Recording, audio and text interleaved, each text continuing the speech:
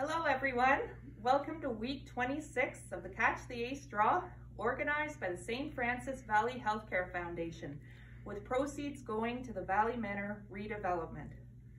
This week officially marks the halfway point for our progressive lottery. And while we've gone through some ups and downs along the way, the jackpot continues to grow week after week. So before we get to this week's draw, I just want to thank our wonderful volunteer counters and our drivers who show up every Thursday to assist with the draw. We really appreciate everything you guys do, and we certainly could not do this without you all. And speaking of our dedicated volunteers, we have Max here, who's going to report on the numbers. This week we sold 1,966 tickets.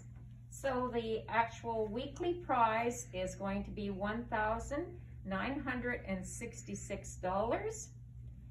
In addition to that, the 30% will be added to the jackpot, which is $2,949. And to the progressive, which is $64,575. Making a grand total, if the Ace of Spades is actually picked, of $66,541. Wouldn't that be a great win? That would be an amazing win. So now it's time to pick the lucky winner, who's going to receive the automatic weekly prize of $1,966.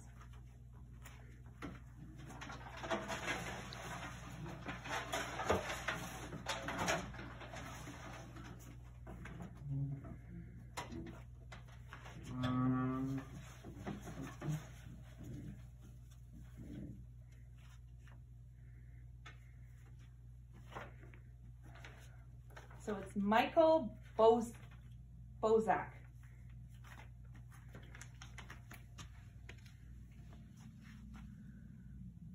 Oh, just move your finger. There you go. That's good.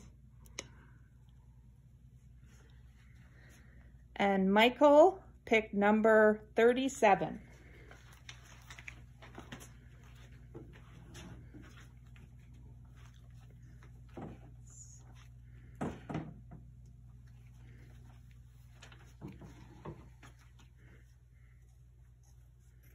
The suspense. Always.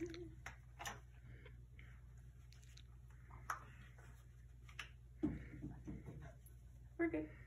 Oh.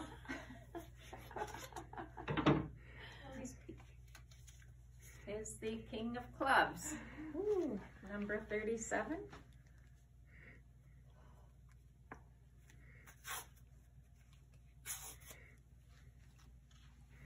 So congratulations, Michael, who won the weekly prize of $1,966. This means that the Ace lives on for yet another week.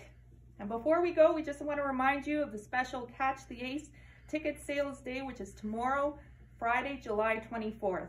We're going to be selling tickets for week 27 outside the Barry's Bay Metro from 10 a.m. to 2 p.m. So come by, say hi, and grab your ticket for $5. Have a great week.